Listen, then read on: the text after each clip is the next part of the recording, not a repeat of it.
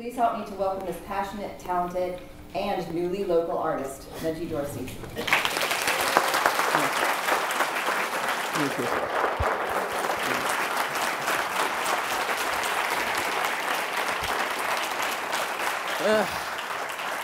Najee.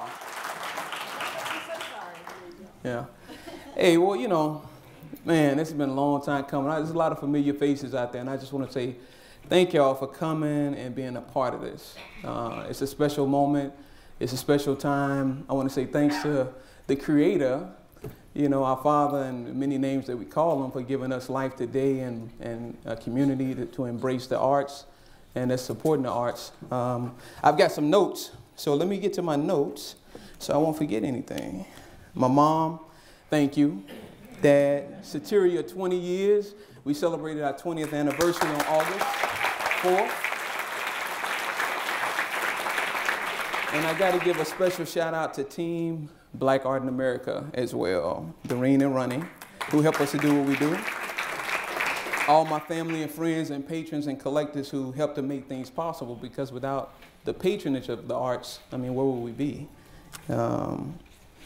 Again, I want to thank the Columbus Museum, because it's rare for a living artist to have a solo show of this magnitude, let alone a living African-American artist, particularly one my age. I'm 41 years old.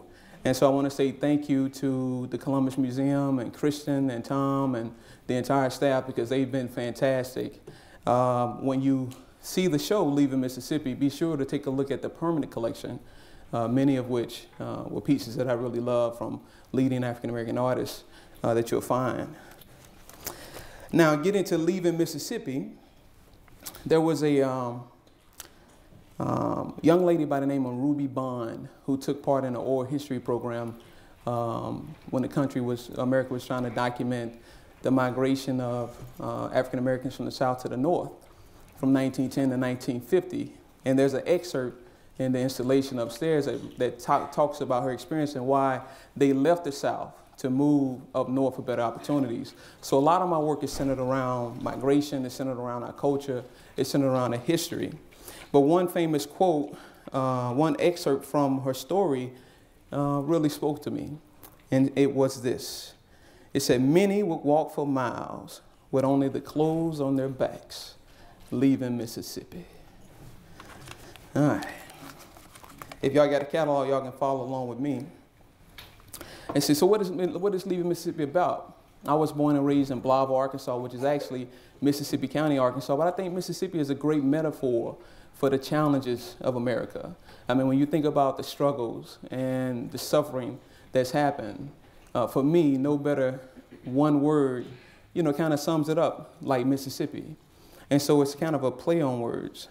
When you think about the challenges of slavery and racism and poverty and inequality, you think about our history in America for the red, the black, and the brown. The first piece in the catalog is titled, Is This What Democracy Looks Like? And what is this what democracy looks like? It's from my Resistance series, which is a good portion of the reason why we're having this show. Christian and Deb, they came over to my studio to take a look at my work, and what democracy looks like, along with other works, were pieces that really spoke to them. Since the age of 5, I've been creating. Let's see, I'm sorry. I went through this. Some of my earlier influences were George Hunt, Romare Bearden. My work that you'll find in the galleries is mixed media collage. It's a combination of paint, fabric, photographs, and a lot of found materials. But I like to, you know, use my work to talk about history and culture. One of the pieces that I want to talk about in the catalog is Bass Reeves. Bass Reeves was the first black marshal west of the Mississippi in 1875, and by the time he retired in 1907, he had captured over 3,000 felons.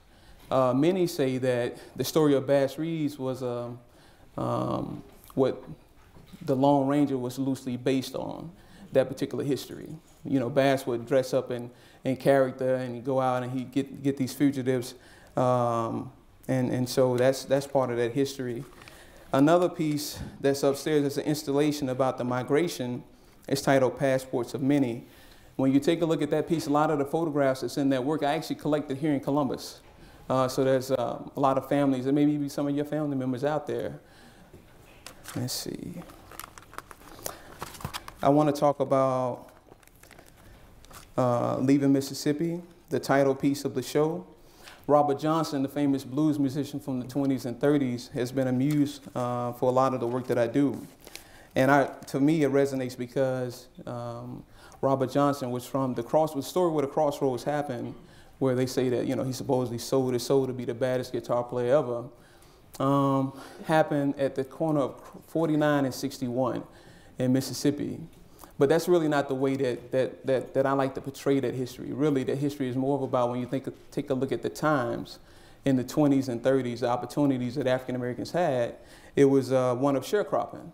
And so this man decided to take his passion, his love of music, and travel the roads, and he left everything behind that was familiar to him. So that story really resonates with me, because I think as a creative person, we have to kind of step out there on faith. It's not anything that's kind of given. As an artist, we create, and we're blessed to find patrons and supporters and other colleagues that that really make a way for you. I look around and I see colleagues in the audience, like Phyllis Stevens, a phenomenal quilt maker that's out there, and Sandy Hall, who's actually going to be working over at the Loft to make to cater for some things that's doing. She's a phenomenal artist, but a lot of these artists really embraced me when I moved to Atlanta in 2005, and they said, well, Najee, try this show and try that show, and go here and go there. And the great thing about life is, these doors kind of open. So you can't plan everything, and as I plan this talk, you know what I'm saying? As I plan this talk, it just goes to show, things just don't always work out like that. So if we could just have a conversation, yeah. I want to say thanks for coming out again. It really means a lot. A lot of the work up there speaks to who I am and how I want us to be seen, because I think there's a war on the black image. I think there's a warfare when you take a look at the media, when you take a look at music, you take a look at how people see us, and I want to do something about that, I want us to be proud of, who we are. We are proud of who we are. I want us to see it reflected, see it in our homes, see it in our institutions, the young ones that are coming, what are they going to think when they see the stories of inspiration and the challenges that we've overcome and the community that we've built, and the lives that we've changed and how we've been changed, So that's what I'm hoping you'll get out of this exhibit. Now, another piece, I don't know if Dow actually made it, he was on his way, but he bought the piece, Dangerfield Newbie. No, it's titled Dear Dangerfield, based on a story of Dangerfield Newbie. And if you've seen the movie Django, y'all seen the movie Django? So Jamie Foxx's character is loosely based on Dangerfield Newbie. Dangerfield Newbie was an ex-slave, got his freedom from his father, and he went to go purchase the freedom of his family. His wife, and I think they had about 4 young kids. And he had negotiated a price with the enslaver, and see, he came with the money. Oh, got other collectors in from Miami. Got to give a shout out. So he went to go purchase the freedom, and then so the guy said, well, no, I'm not going to let you. I'm not going to sell her. It's going to take this amount of money. So he leaves and he comes back with that amount of money, and he said, no, I'm not going to sell it. So he didn't see any recourse. Like many of us do, you get frustrated. So if you heard about John Brown, who heard about John Brown? Slave rebellion, abolitionist. Okay. For those that don't know, John Brown was white and abolitionist. So he ended up joining John Brown's slave rebellion to try to gain the freedom of, to end slavery. So they went to Harper's Ferry, which was an ammunition, armory depot. They had ammunition, so they was gonna try to get the weapons, but they were killed. But in his back pocket were these 3 letters that his wife had written him. And so when you take a look at the piece upstairs, the text that's around the piece speaks to that story. Now, I've got Mercedes here with the museum, if she's in the room, was going to read that text. Okay, maybe she stepped out. But it's a heart-wrenching story, and I want you to, get familiar with that. Also, one of the other things that was really important. Hey, Khalila, how you doing, sister? All right, cool. Thank you. One of the other stories is really important. As an artist, and particularly, I'm the founder of Black Art in America, so I see a lot of art, But the thing is, I see a lot of the same art. And also in school, we always talk about the same leaders.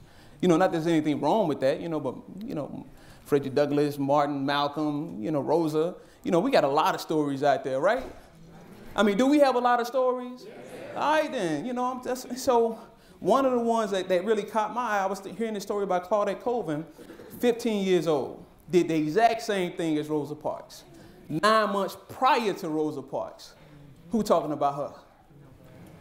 So as an artist, I can lend my talent to give visual representation to these stories. So, so I know, and we all know about this story. So she's 15 years old, she's on the bus, they, tell her she got to get out the bus. I mean, she got to move her seat, get in the back. She's like, nah, I ain't moving, I ain't going nowhere. So they end up putting her in jail. And she fought at 15 years old. And really, when you think about the leaders, throughout history, it really comes from the young, right?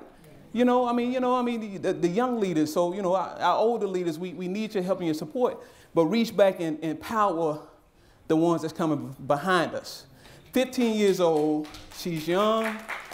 Thank you. So, she's 15 years old and she resists, okay? And a lot of people are not familiar with the story because they say, well, she was 15 years old, she was on no social status. So who really wants to listen to her, right?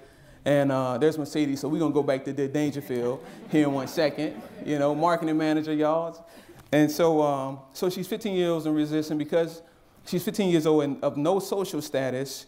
And nobody wants to hear her story. And many would say she's dark complected. So who wants to put that on the front page and say, okay, this is who we follow and who we gonna lead us through these challenges. But it's important for me. I'm sorry about that. It's important for me to tell these stories. Because, and particularly like for the men that you're going to see in the work, in the resistance work. Because as a young African-American male, I'm 41, but growing up, I never heard about, people who fought against these injustices. It was always turn the other cheek. And I'm not promoting violence, but do we not have a right, to defend our lives, right? Do we not have a right to defend the lives of our family and our community and the things that we believe in?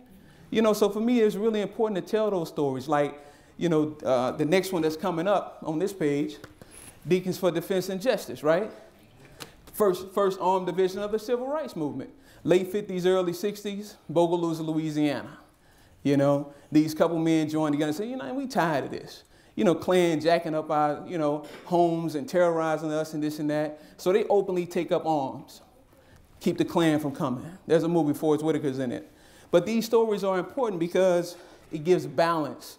It's not, I'm not thinking about I'm being inferior or, if I see an injustice that I shouldn't speak out where I can speak out or do something about it or protect my family. Let's look at Ferguson. What's going on right now? What's going on in this world? Everybody familiar, Ferguson? Anybody watching the news? People dying. Hey, don't shoot. Anybody want to take a selfie? Here, get a shot of me. Post this on Facebook. Don't shoot. I'm just black. Don't shoot. I'm just an artist. Don't shoot. I'm a human being. Yes. You feel me? Okay. All right. What's up, Paul? My man. Yeah. So these stories are important. They're important for us to know because they don't have these in the history books. And they say we're oral. I think maybe everybody's oral. Everybody telling a story somewhere or another, right? But we're an oral community. I know I take, give me the audio book, right? I'm sorry for you readers, but just give me the audio book. So, but anyway, Deacons for Defense, these men stand up and say, enough's enough. And they change things. And by the time that they disband, some years later, they had over 20 chapters in the South. That's how things happen. But let me go back to the Dangerfield. I want y'all to hear this story about this letter that Harriet Newby wrote to her husband, Dangerfield Newby, in 1859. Come on, Mercedes. Mercedes, y'all, let's give her a little Columbus love, right? Good evening. Good evening. Good evening. All right, I'm pleased to share this with you all this evening. Dear husband, I want you to buy me as soon as possible, for if you do not get me